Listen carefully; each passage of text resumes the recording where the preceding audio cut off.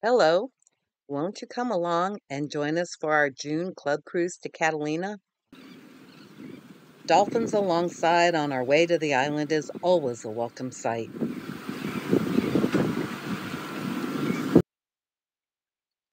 We're in the shipping lane now and trying to figure out the shipping container conga.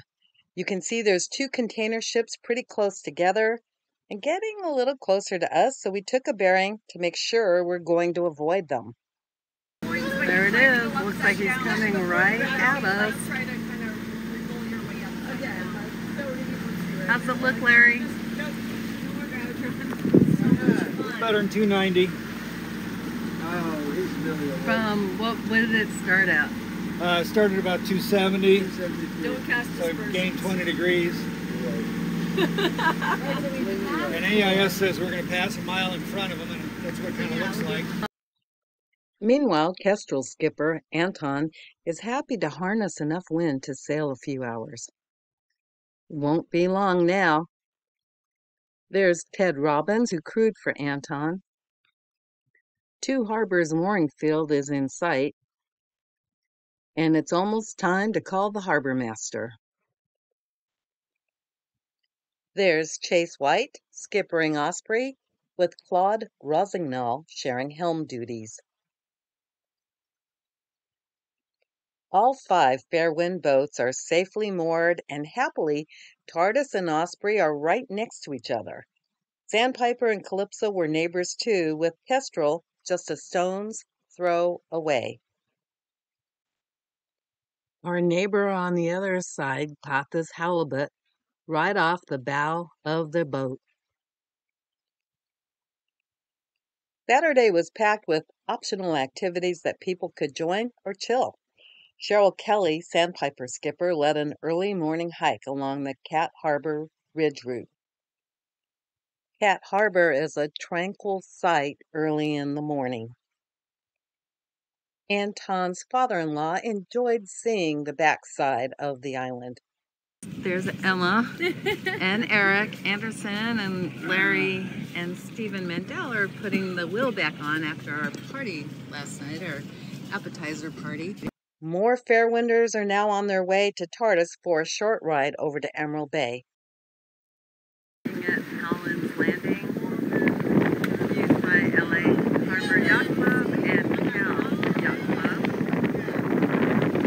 Just east of Emerald Bay, you can see around this point some of the boats moored at Emerald Bay. Now we're on mooring balls at Emerald Bay, a premier snorkeling spot, not to be missed. And it's so refreshing. Where are we? Emerald Bay. We just had some very nice snorkeling going on. Some Doctor's Cove. Some people went to Indigenous Rock. Lots of kelp. Indigenous Rock way over there, or Indian Rock. There's where the reef is, from Indian Rock over to these rocks and over.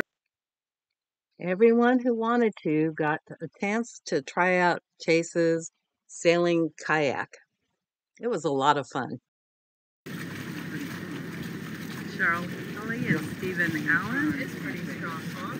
Returning to Two Harbors from Emerald Bay. Don't you think these are kind of like the Chase is manning his craft for the trip back. A white light is required at night. And dinghies need a minimum of 10 feet of tie-up line.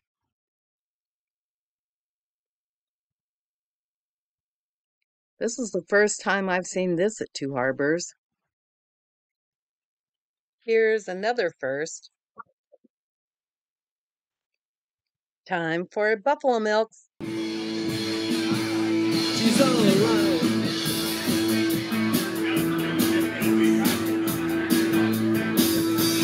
Hey man, oh Henry, don't be a guy, go away. Hey man, I can't take you this time away. Hey, don't crash, don't run.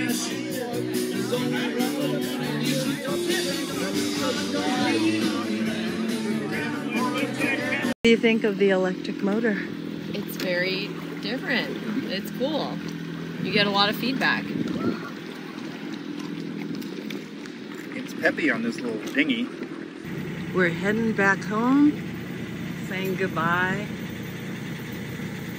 to the west side of Two Harbors. Please keep anybody see any traffic. Yep, we're keeping an eye out, You know, on the and Leela's on the bow. Oh, cool. So she's keeping an eye out. Here's the cyclone. The ferry between Avalon and Two Harbors takes 40 minutes. And it's entering Two Harbors. Campground in the background there. So we're at Blue Cavern Point, and Leela and Olivia A 3-hour tour. are paddling towards the entrance of a cave that goes back 50 yards. Yes. And there they are.